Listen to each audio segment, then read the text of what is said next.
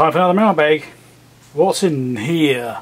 Don't forget to subscribe to the channel. First time you're here, subscribe. Very important. Must subscribe. Want to see my mailbag videos in the future? And if you haven't seen my main channel, go and check that out too. There'll be links down below in the, well, yeah, it's down below as well, actually in the description. They've got links down there. Okay, well, looks like it's here. So half the packaging's missing, but I guess they did that to reduce cost on postage.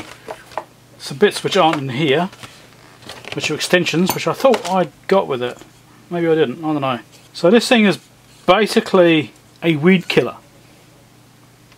It's on. How does this thing work? Is it on? I don't know how safe this is, because, well, it's a Chinese weed killer. No instructions. So you're supposed to put a gas cylinder on here of some kind. I don't know what kind or how. I'm going to have to figure that out. Looks like it's got a plastic locking system, which really instills me confidence. So you have a gas bottle on here, a little mini gas bottle, little canister, and then obviously you light it here and it puts a flame out and use that to kill weeds. That's the plan. My wife wanted one and she kept on nagging me for one, so I bought her one. Yeah, I don't know if it's any good. No safety usage warnings or anything. You could blow yourself up with this.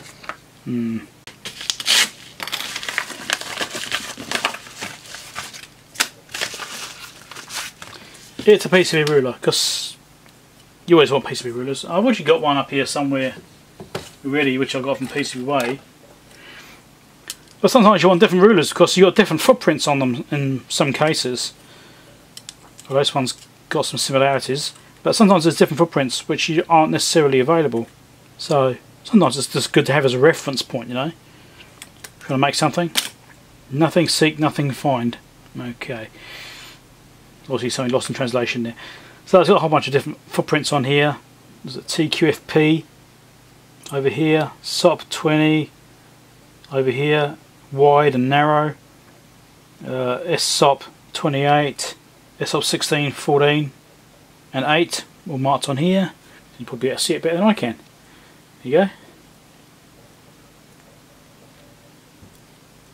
It's always nice having different types. And that's what's on the other side. Bit links for these, I suppose. I've got some other ones as well. I think I purchased about three different ones because they had a variety of different footprints on them.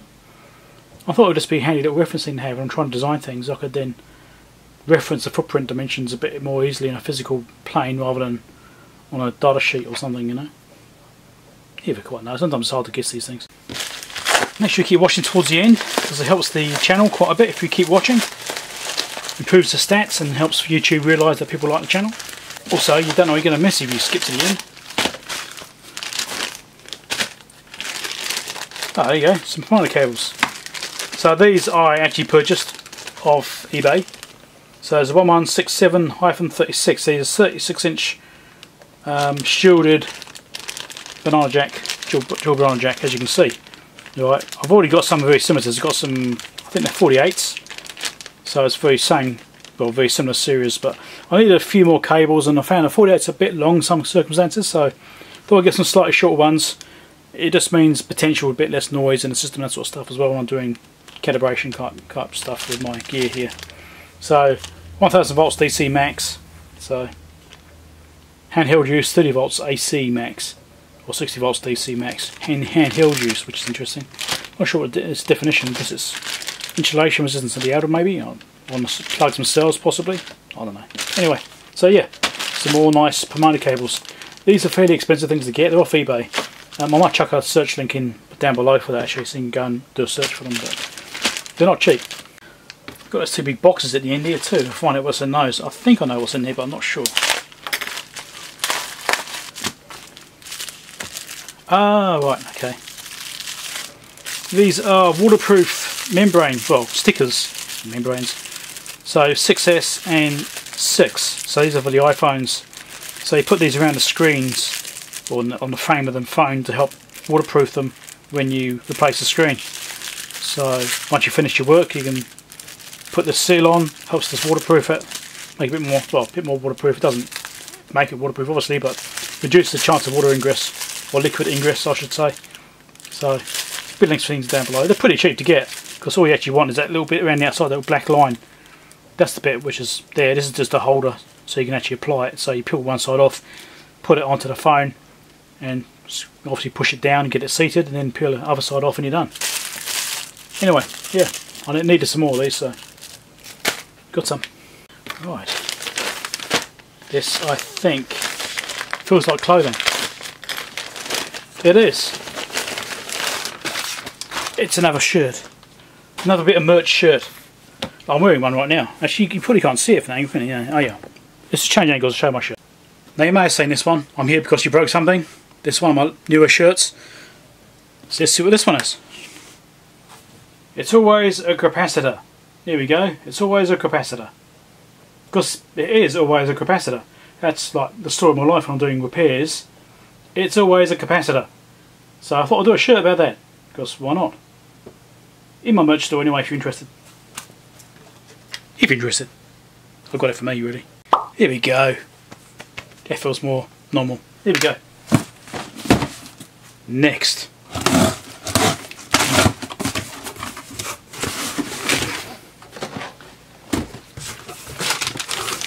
Oh, seriously? Junk. So we've got one of these wheelie things. This is on Super Cheap Auto. They're giving away these wheel things. Like, why? Some kid's toy thing. It's just complete waste of resources and like, seriously, just all this. Just I'm going to chuck that in the bin because it's just pointless. I bet there's another one in the box too, because that's also from Super Cheap Auto, I'm sure. Anyway, what did I buy? It's a filter, and it's an air filter, as you can see. This is just for my motorhome. It's an A340. You can just about see it there. Nothing too exciting, nothing electronics related. This is from my motorhome because it's due for a service, and I haven't replaced the filter for about 3 years because it's designed to be cleaned. You can knock them out and get knock the dust out and that sort of stuff. But I think, well, I was due for, I should really replace it now. 3 years, that's definitely long enough. So new filter, nothing too exciting. So do you want to take any bets about what's in this box? Because it's from the same company. Come on, any bets? Go on, open the box to say so in the comments. Running out of time. What is it? It's some paper packaging.